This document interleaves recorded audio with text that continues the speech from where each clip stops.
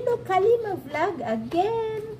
This is dates or tamor. I'm going to show you how to make a simple tamor or dates cake with carrots. It's very yummy.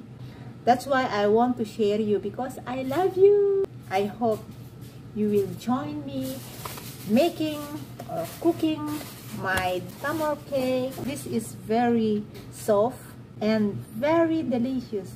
Join me preparing my dates and carrots cake.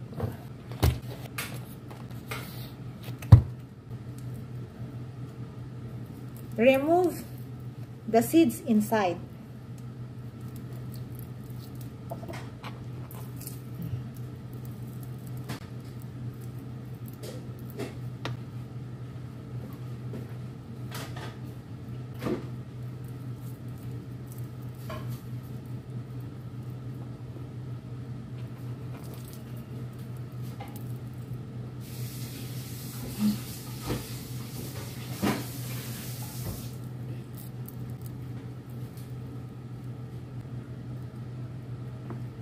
This is 1 glass already.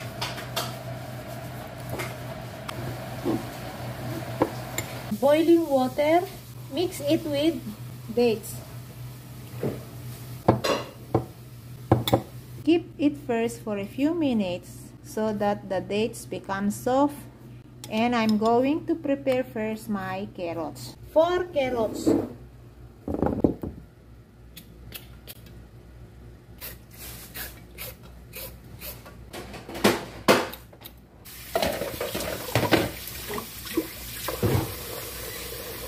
And now I will grate my carrots.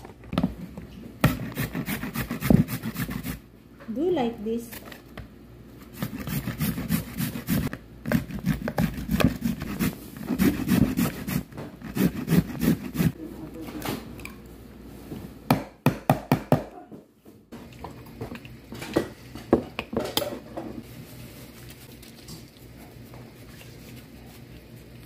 My dates with water make like this.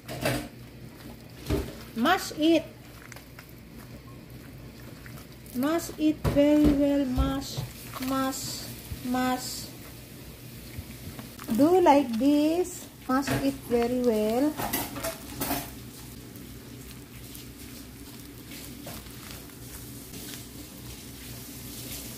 So like this.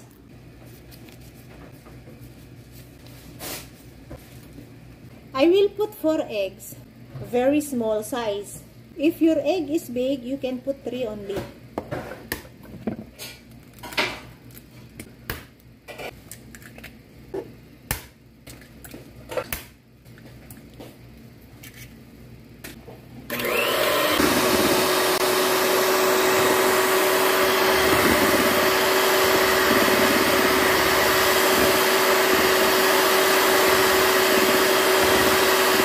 A little salt, half cup of sugar,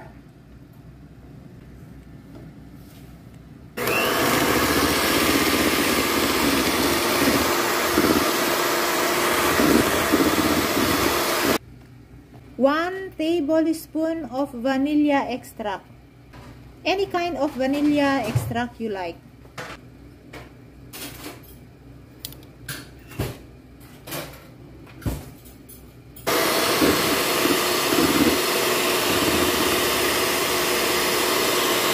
Half glass any kind cooking oil.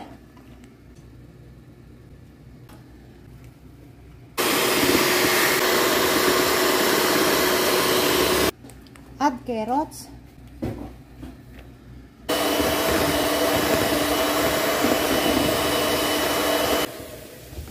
And my dates.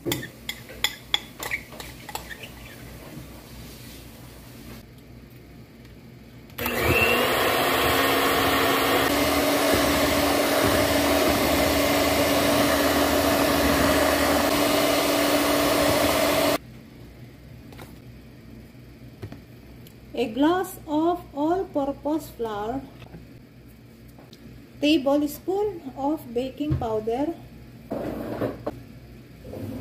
and a little baking soda, and then mix and then mix.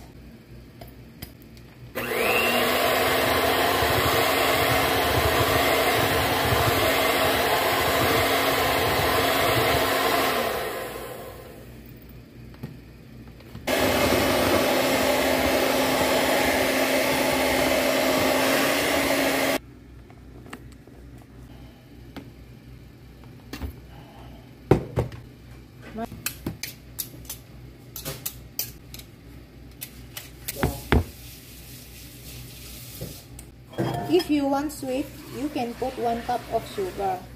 But because they don't like sweet here, I just put half sugar. So it's enough. Put in a cupcake and bake.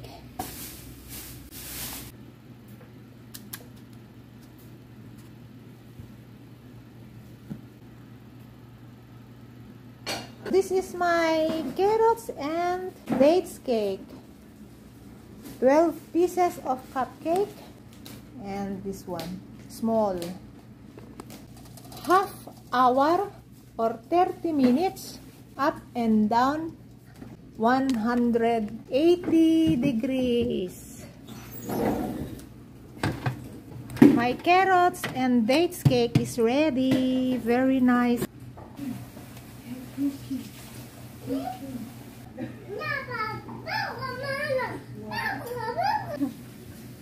Pas, Anna try.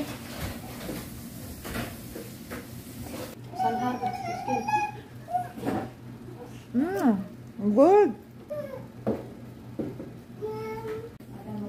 So guys, this is now the finished product of my dates and carrots cake.